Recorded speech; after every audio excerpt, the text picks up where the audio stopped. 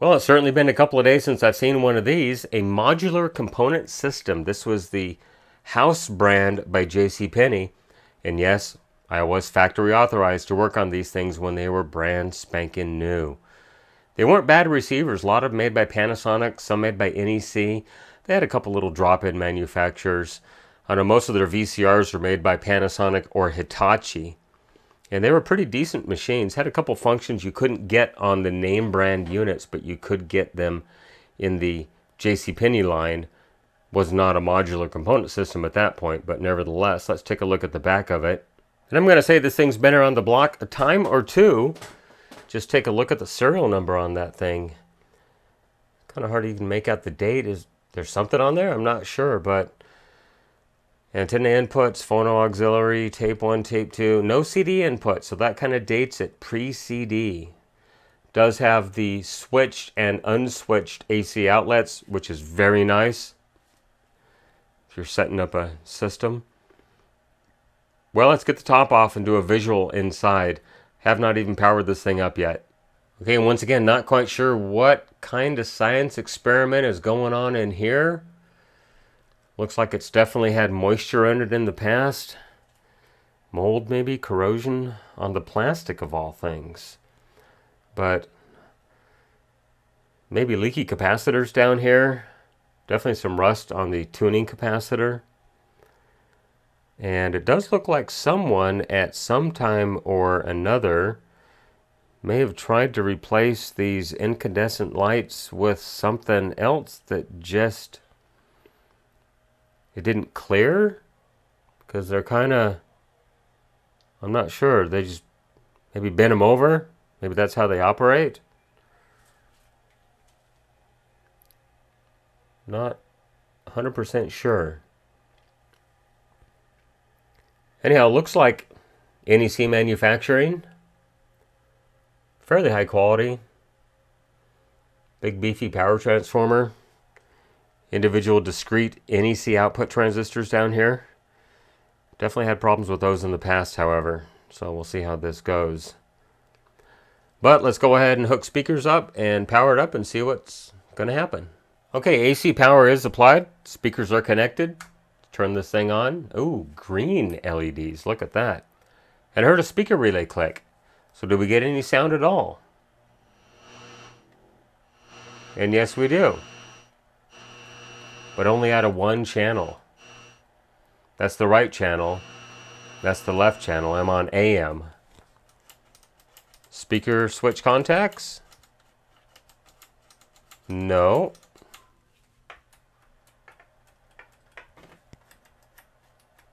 We'll move the switches.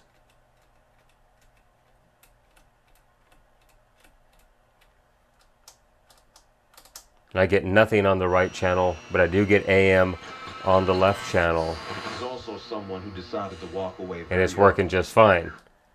Do we get FM? Let's go to mono, FM mute off. I need to add an antenna, which will be my finger. And yes, FM works. We're getting audio, but once again, only out of one channel. So let's go ahead and see if we get audio out of the tape monitor jack, and that's going to tell us if it's going to be a preamp or a power amp problem. So I have the voltmeter connected in AC millivolts right now, and if I turn it to the left channel, I get audio no problem. If I turn it to the right channel, turn the volume up, I get nothing. But watch what happens as I increase the volume. You can actually see the audio in millivolts going into the power amplifier. So I did connect speakers via another amplifier to the tape monitor output. Both channels working absolutely perfectly. So we got something going on in the power amplifier for the right channel only. The left channel seems to be working just fine. So I'm going to go ahead and make a couple more measurements and see if I can come up with something on this. Unfortunately on this one, I do not have a schematic and I cannot find one. It's kind of an obscure brand, and I threw out those manuals, geez, probably in the early 90s. Just didn't think I'd need them. Hindsight, right? Okay, test point in a different location. I'm on one of the emitter resistors. This happens to be the left channel, the one that's actually working. So I'm just going to go ahead and tune this to an AM station with nothing there so I can just get static. And watch when I increase the volume. I'm seeing 140, 150 millivolts of audio, which is what's actually going to the speaker right there. So I'm going to move the test point over to the right channel, the one that we're having problems with. Turn the balance all the way to the right, and watch what happens when I increase the volume on this one. It's showing audio output. Why am I not getting sound? And it's not a speaker switch issue, or is it? So I'm turning the volume back down, pull the probe off here, and just connect it to the speaker terminal itself, and increase the volume, and I get nothing. I heard the speaker relay close. So if I power this back off, then power it on, let me move my microphone for you, and listen to the speaker relay. You definitely hear a click when it closes. Is it just the relay? It tells me the power amplifier is working just fine. So I'm going to go ahead and move this back to the emitter resistor. And I'm just going to go to DC volts and see if we have a DC offset. And no, we do not. So let's check both sides of the emitter resistor. They give you 2 test points here. No DC offset there. So I'm just going to go ahead and connect this to the speaker right here. And we'll turn up the volume and see if we get sound on the right channel. And yes, we do. So there's the left channel, and there's the right channel. That's great news. That means the power amplifier is working perfectly fine. We don't have a blown channel or a blown preamp or something like that down here. It's getting from the emitter resistor, which is basically the last point in the amplification stage. Next, it should go through the relay and then out to the speaker terminals. So next, let's go ahead and pop the bottom on this thing and measure these same voltages at the speaker relay contacts and see what they have to say. Okay, here is the power amplifier board. I'm in millivolts AC once again, and it's very sensitive. It's just picking up any stray noise whatsoever. So here is the right channel, and this is the left channel. So let's power this thing on. Volume down. Speaker relay did click. We'll do the same test once again. Balance in the center. Measuring on the emitter resistors right here. That one's working.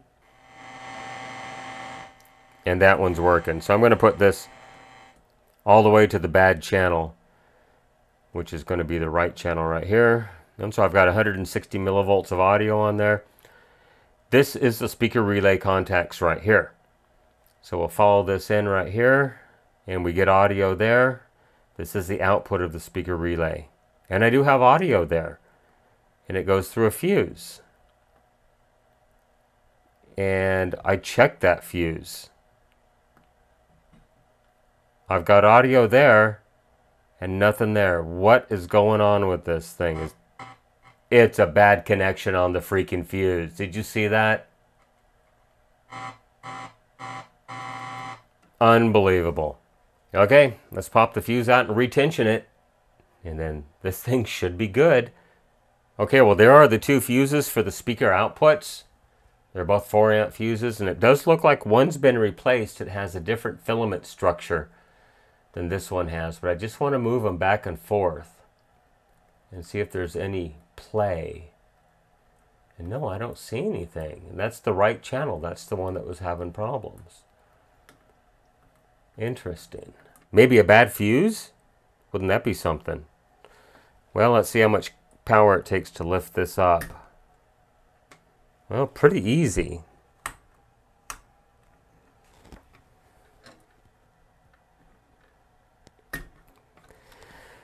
Yeah, I just don't know.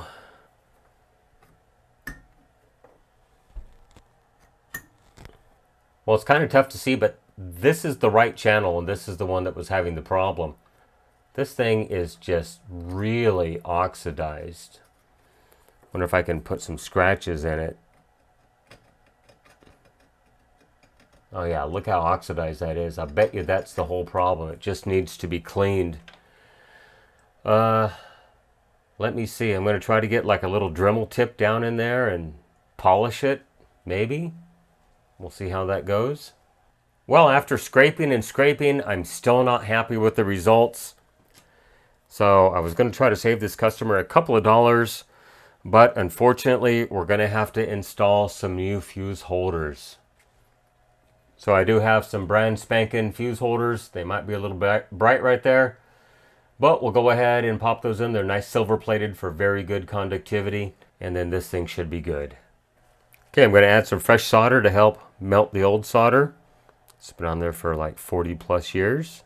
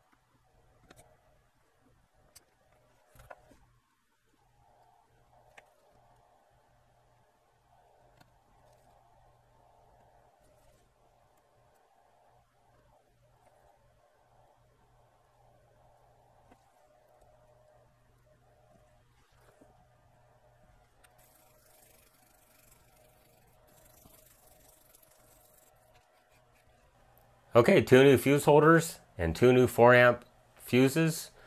I couldn't read the value on one because it was so corroded, and the other one was a 5-amp, so went ahead and replaced both of them with good brand new 4-amp fuses. Let's power this thing on.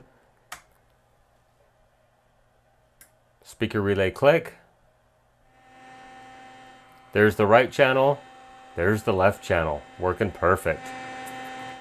And I don't even think I need to clean the controls on this thing.